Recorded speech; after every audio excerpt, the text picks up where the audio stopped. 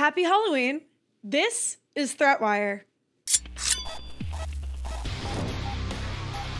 On October 24th, an email was delivered to the greater Linux kernel community from a long-term contributor, Surge7.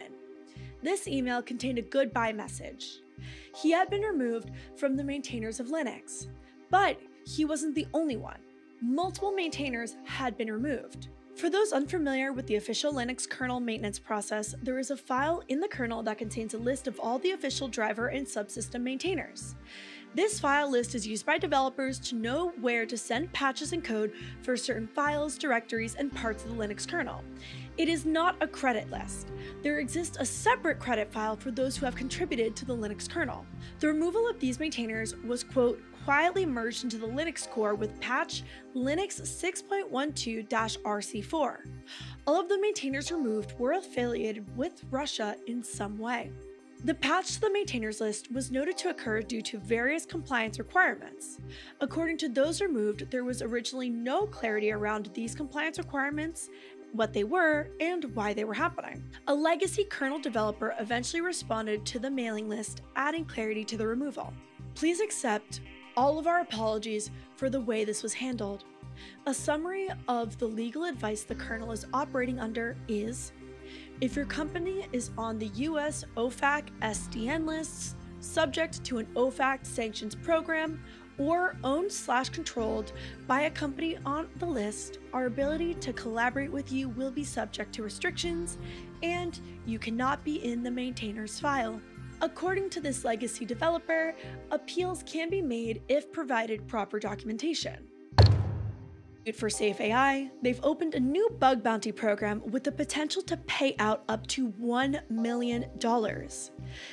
The program is to test their new private cloud compute known as PCC, which is Apple's attempt to create private AI processing.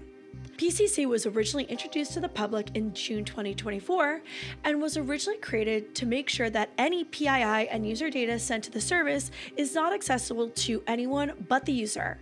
This is including Apple. In the launch announcement, Apple explains one of their design principles for creating private cloud compute.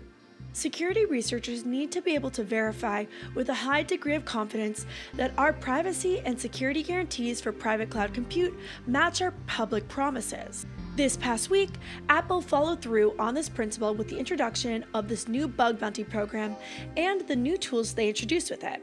Their PCC virtual research environments are now public access. This research environment comes along with open sourcing of code for 4 different services used by PCC created by Apple, now available on GitHub.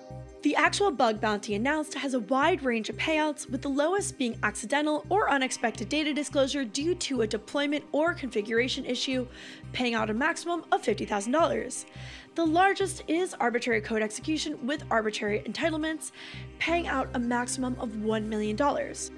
While this service has been under scrutiny of private research groups for months now, as well as Apple's own internal security research teams, the opportunity here is new, and so you should get on it early.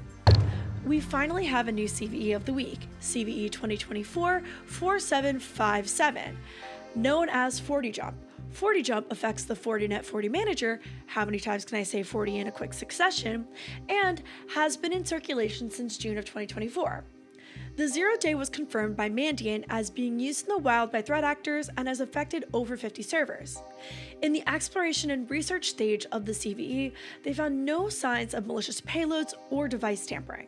There were only 4 files/directories created that were out of the ordinary. These files contain information about the servers affected. They also discovered outbound traffic to certain IP addresses. Data was exfiltrated from the affected devices, however Mandiant and Fortinet have not found any signs that the data has been released by the attackers or that the threat actors' infiltrations were used to affect other devices. Thank you so much for watching ThreatWire for the week of October 28th, 2024. If you want to support this ad-free show, please head over to our Patreon at patreon.com/ThreatWire. Thank you so much for checking that out. By the way, my new vlog is available on my YouTube channel. It's a day in the life of creating ThreatWire, as well as doing a little Q&A. I'm coming up on my 1 year since I became host of ThreatWire, so hackers, I'm curious.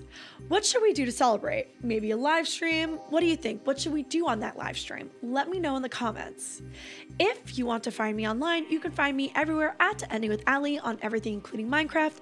And as always, good luck, have fun, and don't get caught.